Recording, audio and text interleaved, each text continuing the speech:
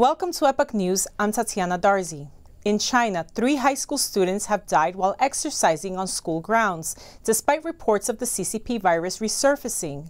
1 student died while running, and the other 2 died while running with their face masks on. 3 students in 3 different high schools in China are reported to have died while exercising on school grounds, as many schools resumed class despite reports of the virus resurfacing.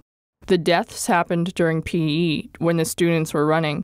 One of them fainted and died while running, and the other 2 students died when running while wearing masks. According to China's state news media, there were more than 3 cases of students dying during gym class in the month of April. On April 14th, a 15-year-old student at Guangzhou No. 2 Experimental Middle School in China's coastal Zhejiang province suddenly fainted and died while attempting to complete a nearly mile-long run. On April 24th, Xiao Li, a junior at Taiyuan High School of Dancheng County in Henan province, just north of Wuhan's Hubei province, suddenly died while running with a mask on during gym class. Li's father suspects that his son died because he wore a mask while running. The school did not respond to the student's death and excluded the father from the class's parents group on WeChat. And on April 30th, a student in Xiangjun Future Experimental School in Changsha City, Hunan province, just south of Wuhan's Hubei province, suddenly died while doing a running test of about a half a mile. Mr. Luo, a high school teacher, said that the communist government wanted to revive the economy during the pandemic, so it forced factories to reopen and schools to resume. In my opinion, students will be unhealthier after wearing the masks. I think if the students are healthy and there is no virus in the school, then there is no need for them to wear masks. It is uncomfortable for students to wear masks in class, and it is very suffocating to wear a mask for a long period of time. He said that students may not have had any exercise at home during the lockdown, so it's better to not require students to do heavy exercise to prevent any health issues. Dr. Zhao from a hospital in Beijing said that while oxygen inhalation decreases when one runs with a mask on, which could lead to hypoxia, it was unlikely to lead to something as severe as death. There's absolutely no need to wear masks while running. Strenuous exercises may cause irregular heartbeats, arrhythmia. Atrial fibrillation is deadly and can kill the person right away, and generally, this type of death is caused by heart problems. Dr. Zhao said that the virus circulating during this pandemic was invisible and mostly spread by asymptomatic people, leaving others defenseless. If you are afraid of being infected, then simply don't go back to work in schools. As early as the end of March, news had emerged that a mass group infection had occurred in schools in Guangzhou province, southwest of Wuhan, where schools were the first to reopen in China. Reports said that around 200 students suffered fevers, abdominal pain, and other illnesses. In mid-April, news of infections in Pingdingshan Middle School in Henan province were circulating online that 4 students were carried away by ambulance at midnight. On April 22nd, a school in Zhumadian City reported cases of infections, and all students and staff members were sent to quarantine. The news indicated that there had been deaths. On April 24th, online videos showed that Pucheng Xinhua School in Shanxi province covered up cases of infected students, which led to many student deaths and parents holding banners outside the school demanding justice. At the same time, videos showed the parents of a deceased Pingyu Middle School student in Henan province holding banners outside the school demanding justice. Several top House Republicans sent a letter to Secretary of Education Betsy DeVos asking for information on investments by the CCP in American colleges and universities to advance its overseas interests and promote propaganda. Top Republicans from 7 different House committees have sent a letter to Secretary of Education Betsy DeVos asking for information about the Chinese Communist Party's investment in American colleges and universities to advance its overseas interests and promote its propaganda.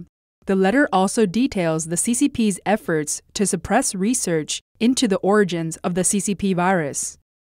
7 House Republicans, including Virginia Fox, ranking member of the House Committee on Education and Labor, Jim Jordan, ranking member of the House Committee on Oversight and Reform, and Michael McCaul, ranking member of the House Foreign Affairs Committee, wrote in a letter on May 4th, Chinese efforts to silence academic research they disagree with are not new. China, CCP, has strategically invested in U.S. academia to attempt to steal confidential information and technology from U.S. companies and even the U.S. government. They also said in the letter, "For some time, we have been concerned about the potential for the Chinese government to use its strategic investments to turn American college campuses into indoctrination platforms for American students." The letter refers to a 2018 Hoover Institution report, which notes the presence of some 110 Confucius Institutes on college campuses, as well as over 500 Confucius classrooms in secondary schools. The report also points out that faculty and other watchdogs have warned that they may present risks to intellectual freedom by using American universities as vehicles through which to advance Chinese Communist Party propaganda, the letter said. The lawmakers question whether the U.S. higher education institutions that receive federal funding should be allowed to receive funds from China, the CCP, or other affiliated organizations. Ranking member Jim Jordan said, "We cannot allow a dangerous communist regime to buy access to our institutions of higher education, plain and simple." A spokesperson of the Department of Education thanked lawmakers for their support, saying they looked forward to cooperating with Congress and federal agencies to ensure that colleges and universities comply with laws and regulations regarding receiving foreign funding. Secretary of Education Betsy DeVos expressed her concern over universities failing to report hundreds of millions of dollars in foreign gifts and contracts, and has launched investigations into multiple universities. The Education Department has investigated the University of Texas system regarding its involvement with the Infectious Diseases Laboratory in Wuhan, China, the most likely source of the COVID-19 outbreak. According to the U.S. Department of Education, the UT system reported 10 contracts with Huawei and 24 contracts with Chinese state-owned universities between 2014 and 2019, totaling nearly $13 million. In their letter, the House Republican lawmakers request that the Department of Education disclose relevant information before May 11th. The Deputy National Service Advisor to the U.S., Matt Pottinger, delivered a speech in perfect Mandarin to talk about the relationship between the U.S. and China, about the civic-minded Chinese people, using the May 4th movement, and about Taiwan.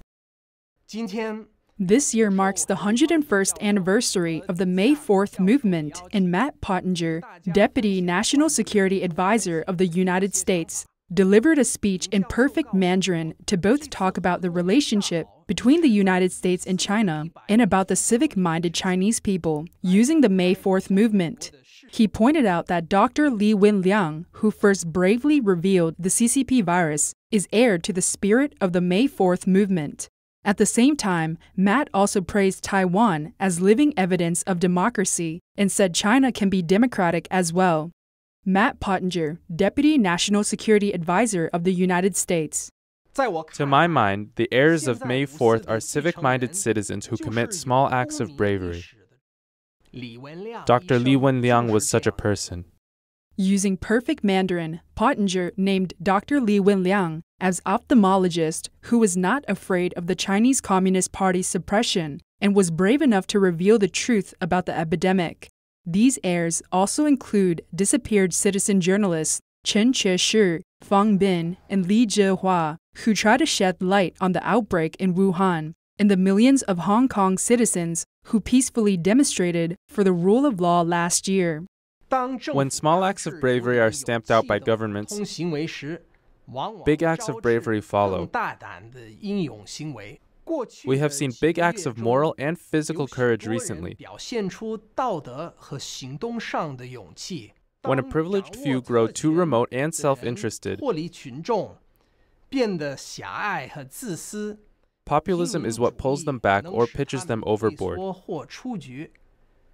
It has a kinetic energy. On May 4th, a White House official talked about the May 4th movement that happened a century ago. Now, where is the heart of the May 4th movement? Pottinger also talked about the aspiration for democracy in the May 4th movement and quoted Hu Shi and the drafter of the Declaration of Human Rights, P.C. Chang. He even mentioned today's democratic Taiwan to refute the ideology of the CCP. The cliche, the Chinese people can't be trusted with democracy, was, as both P.C. Chang and Hu Shi knew, the most unpatriotic idea of all. Taiwan today is a living repudiation of that threadbare mistruth. He warned the Chinese Communist Party that suppression of freedom causes backlash of public opinion and believes that the May 4th movement belongs to the Chinese people. Thousands of garment factory owners and merchants in Guangzhou marched to demand government's intervention to reduce their rents after not having an income for 3 months. Police and firefighters arrived at the scene to block the road. The Zhongda Cloth Market in Haiju District, Guangzhou, is mainly a distribution center for various fabrics, yarn, and garments. Thousands of large and small factories gathered nearby. For more than a decade, almost the entire 150,000 non-native population in this region have made a living by making clothes and processing accessories. When the business is good, their monthly income can exceed 10,000 yuan, $1,400. Last year, however, orders were greatly reduced in the aftermath of the Sino-US trade war. In the beginning of the year, due to the CCP virus outbreak, the manufacturers lost all their business. On April 21st and 22nd, thousands of garment factory owners and merchants joined the march at the exit of the subway station near the market. They demanded government intervention to reduce their rents after they had no income for 3 months since February. Police cars arrived at the scene and policemen came to block the road. Conflicts continue to break out.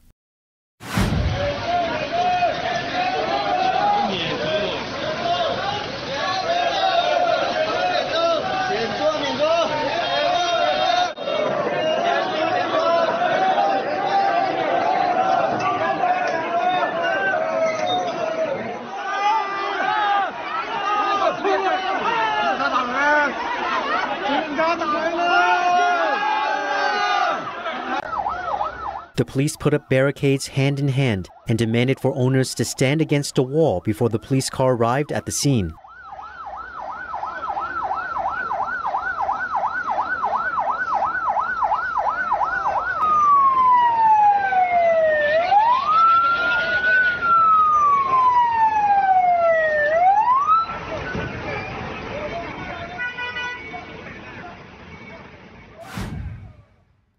Major cities in Heilongjiang have been placed under lockdown and many restaurants have had to shut down. The ones that remain open have few customers, and for Heilongjiang residents, it's difficult to find a job because they're considered a high-risk group for the CCP virus. Major cities in Heilongjiang province can no longer hide the emergence of the second wave of the CCP virus. Harbin and Mudanjiang both placed communities under lockdown. As a result, restaurants have few customers and nearly half have already shut down. However, there are hardly any other job opportunities for these restaurant owners because Heilongjiang residents are considered a higher risk group for the CCP virus and they will be turned away if they try to seek jobs in other provinces. Mr. Bao is the owner of a restaurant in Mudanjiang. When did you resume operation this year? March 23rd. I heard that the coronavirus outbreak is particularly serious in Heilongjiang and cities such as Harbin and Mudanjiang. Does it have any impact on your restaurant?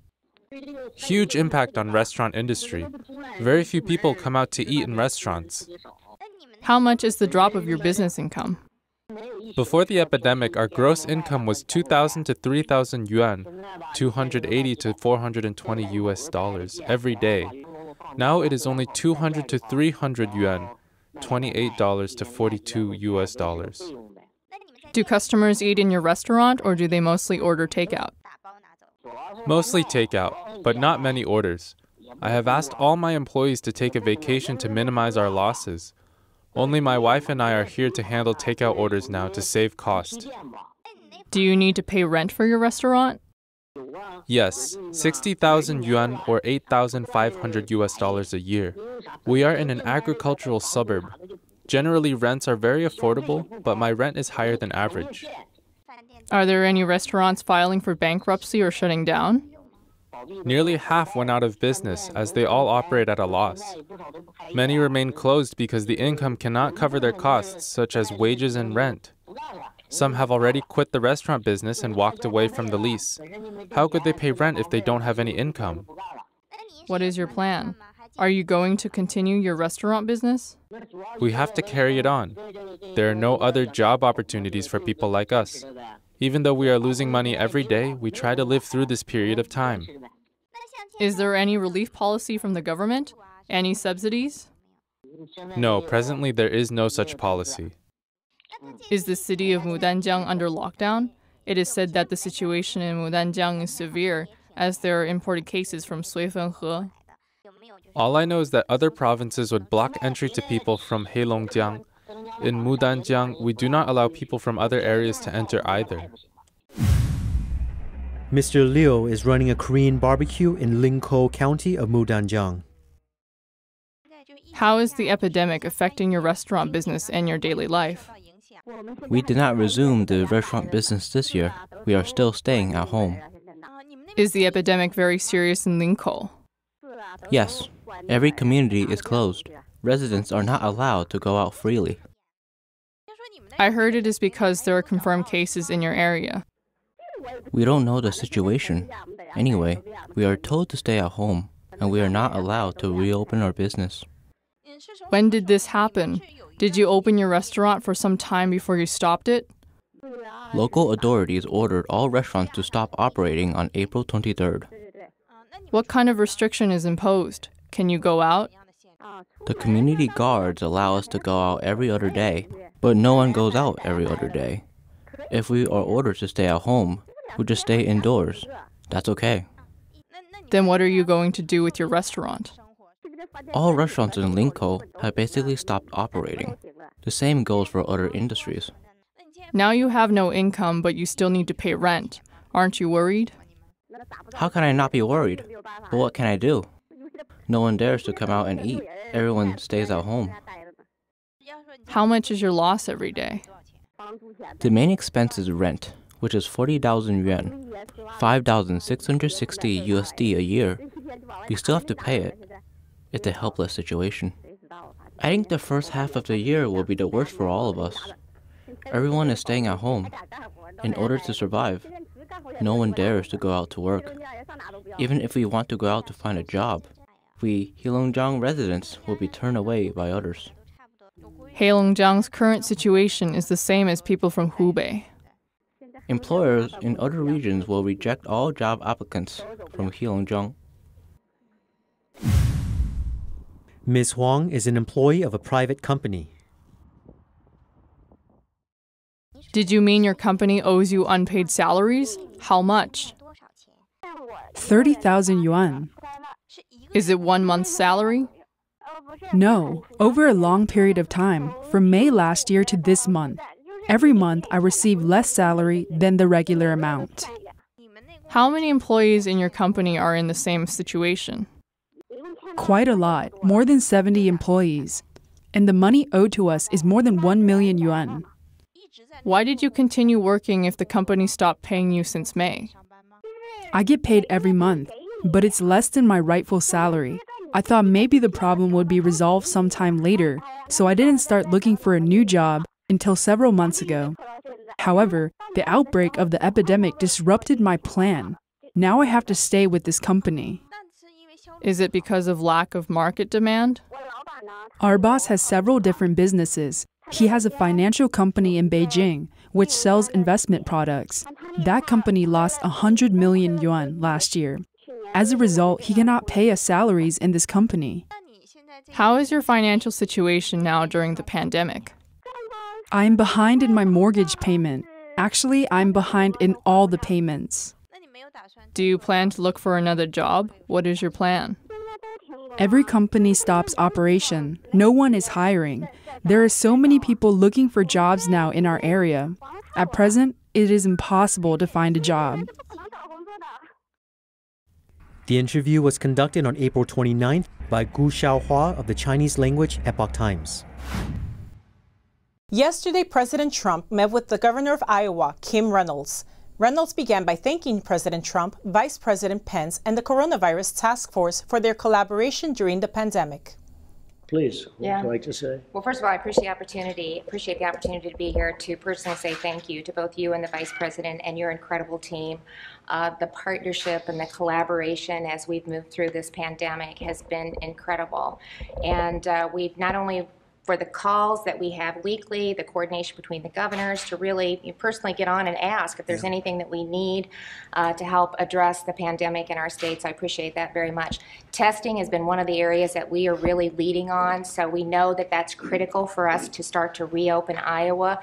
We have, through the Test Iowa process, we have an assessment that Iowans can take and really monitor their own health that will help us identify where some of the hot spots or clusters might be. And then we have significantly increased our testing capacity, so thank you. We've gone from 300 a day in March to 1,300 a day in April to almost 3,000 a day now, today, and we hope to increase that up to 5,000. It's really, and it really is making a difference. And then on top of that, we're doing really some robust case investigation and contact tracing, which has helped us identify kind of the scope of the virus activity so that we could be targeted in our approach and really help prevent it from really spiking and spreading. And so it helps us kind of contain and manage the virus as we move forward. President Trump spoke about the production of ventilators made in the U.S. and the exportation of these to other countries who are in bad shape and need the ventilators to save lives around the world. Ventilators right now under development and already in storage. As you know, we're stockpiling. We have over 10,000. We've sent them to states. The states are all, you have plenty of ventilators, right? Did you ever think that was possible? No. They never wrote a story about it, Kim. No. And that's a tough one. We're at 80 to 85%. That's not like a swab. That's not like a swab. That's a piece of cotton. This is a big deal doing a ventilator. So countries know that we have tremendous tremendous volume, and they've been calling. Nigeria just called. We're giving them 250 ventilators. We have many countries, I'd say 12, 14 countries that called. We're sending quite a few to France. We're sending quite a few to Spain and Italy. And we have other countries. We have 4 African countries located in Africa, who are really in bad shape, frankly, very bad shape. And we're sending them quite a few. So we're in a position where we can now help other people. Because basically, what are you talking? You're talking about people dying. You know, it's not a question of countries. You're talking about a lot of people are dying. And we make a great ventilator, as you people found out. Your people actually told me. You know, there are good ventilators and not so good. We go top of the line. We're making all top of the line. So we're sending them to a lot of countries as they need them, and they call. And are those donations, will they have to be returned, or can they keep we're working on that, and in a certain way, I like them to be donations. I really do. I think it's goodwill. It's hard to say you have to pay us in order to save people from dying. And I'm the first one to say you got to pay, but you know, this is something that's a little bit different. I think it's something they really appreciate more than normally, like, you know, you're doing some trade for some linen or whatever it is. A ventilator will save lives. And they are really, some of these countries have none. Larry Kudlow knows. I mean, you know the kind of calls we've been getting. They're like desperation calls because you can't make them. It takes you months and months to get them set. We did it in weeks. The people did an incredible job. An internal Chinese report warns that Beijing could face a global backlash over the CCP virus pandemic. According to people familiar with the internal Chinese report, it concludes that the global anti-CCP sentiment is at its highest and that it could tip relations with the U.S. into confrontation. China could face a rising wave of hostility in the wake of the coronavirus outbreak that could tip relations with the United States into confrontation. That's according to an internal Chinese report. Reuters has not seen the paper, but people familiar with it said it concludes that global anti-China sentiment is at its highest since the 1989 Tiananmen Square crackdown. Reuters couldn't determine to what extent the Stark assessment reflects positions held by China's state leaders, and to what extent, if at all, it would influence policy. But the presentation of the report shows how seriously Beijing takes the threat of a building backlash. Relations between China and the US were fraught before the outbreak, with deepening mistrust and friction points from US allegations of unfair trade and technology practices to disputes over Hong Kong, Taiwan, and contested territories in the South China Sea. US President Donald Trump is facing a tougher re-election campaign due to the economic destruction and massive US coronavirus death toll. And according to officials, the Trump administration is now turbocharging an initiative to remove global industrial supply chains from China as it weighs new tariffs to punish Beijing. Meanwhile, Secretary of State Mike Pompeo has been adding to pressure on Beijing to answer questions about where the new virus came from. He said on Sunday there was a significant amount of evidence that it emerged from a Chinese lab. Again, remember, this isn't the first time that we've had a virus come out of China. Reuters sources said the internal paper concluded that Washington views China's rise as an economic and national security threat and a challenge to Western democracies. The report also said the United States was aiming to undercut the ruling Communist Party by undermining public confidence. A spokesman for the US National Security Council declined to comment, and the Office for the Chinese Foreign Ministry spokesperson said they had no relevant information regarding the report. The U.S. Department of Defense said Wednesday it signed a $126 million contract with industrial conglomerate 3M to produce 26 million face masks per month. 3M is expected to increase N95 mask production by at least 312 million masks annually within the next 12 months. Starbucks said it will open 85% of its stores by the end of the week. The company looks to adapt its business for safety during the pandemic. The company will enhance its mobile app and create a more cashless experience. The coffee chain closed around 8,000 of its stores in the U.S. in March. By June, the company hopes to reopen over 90% of its stores.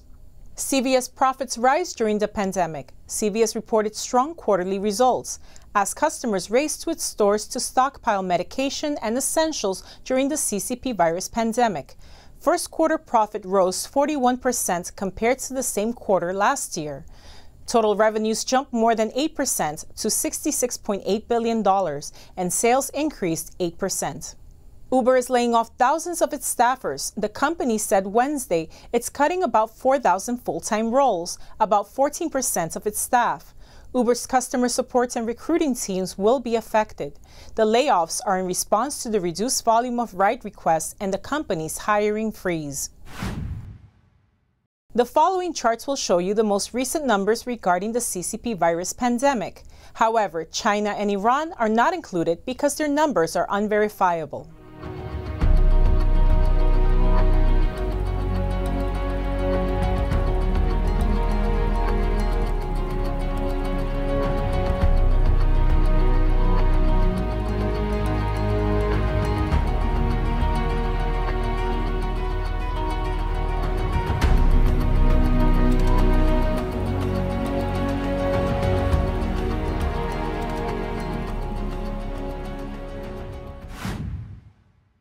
We've been mentioning the many losses in the world caused by the Chinese Communist Party's cover-up of the CCP virus. With over 3.5 million people infected, China is still defensive about independent international inquiry into the origin and spread of the CCP virus. The Epoch Times has initiated a global Sign the Petition campaign calling for investigating, condemning, and rejecting the CCP. We believe that investigating and exposing the truth is the only way that we can remain safe. Let's take action. Sign the petition at ccpvirustruth.com. That's all for today. Don't forget to like, subscribe, and share this program with friends and family to keep them informed about the latest news and updates. Thank you for joining me. See you next time.